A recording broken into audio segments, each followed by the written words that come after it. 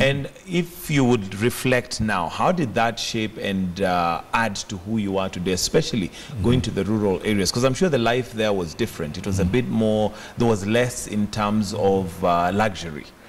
Yes, there was less in terms of luxury, and I think it is something that many of the young people of today may not be getting. But I can tell you it really enriched my life, because in terms of being able to master my language, that gave me the opportunity to master the local dialect, to get involved in what the rural folk were also doing. I got to understand more about our culture. I got to understand more about what is taboo and what is not taboo. So all these things really enriched my life, and I can tell you, had I not gone through it, maybe I would not be in politics today. Yeah.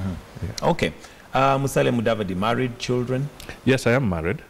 I'm married. My wife is Tessie, and I have 2 sons, Moses, Michael, and 1 daughter, Marianne.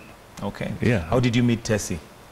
Oh, that's a the short version. The short version. Well, of how you met Tessie. The short version is that I was somewhere in Lugare, and we were conducting a political function, really a public function, to raise money for a school. And while we were there, one of the board members of that school came with his family, and somewhere in the crowd there were these very beautiful ladies from the same family. Little did I know that we'd go and have lunch with the board members at the board members' house.